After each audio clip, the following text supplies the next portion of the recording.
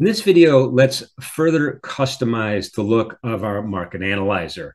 I'm going to go ahead and add a label row to the market analyzer. I'm going to right click where I want the label row to be. Pop-up menu will appear and I'll click on add label row. And you can see it says label. Well, I'm going to go ahead and name it. I'll double click on that and I'll type in stock index futures, hit enter, and I've created a section. Now I can find other stock index futures and drag them right underneath the first one, which is the E-mini S&P, to create that portion of my market analyzer.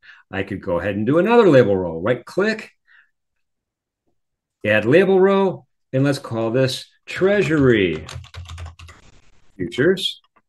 Hit enter, and then I have my Treasury futures. I'll go ahead and move up my 10-year note right underneath the 30-year bonds, and we'll do it one more time. I'll right click, and we'll go ahead and add that label row again, and we'll call this Energy Futures.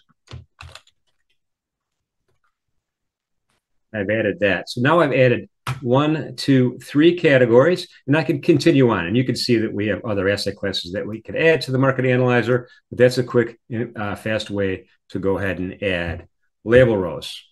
Let's go ahead and format some of the colors on the market analyzer. I'm going to go ahead and right click and I'm going to go back to that properties area. Dialog box appears again. And then I'm going to go ahead and change some stuff. The yellow, I don't like the yellow. Row changed highlight background. I'm going to change that to transparent. Hit the drop-down menu, click on the word transparent. We could also change the label row background. I'm going to go ahead and do that from transparent. I don't know, let's just say we'll make it light blue.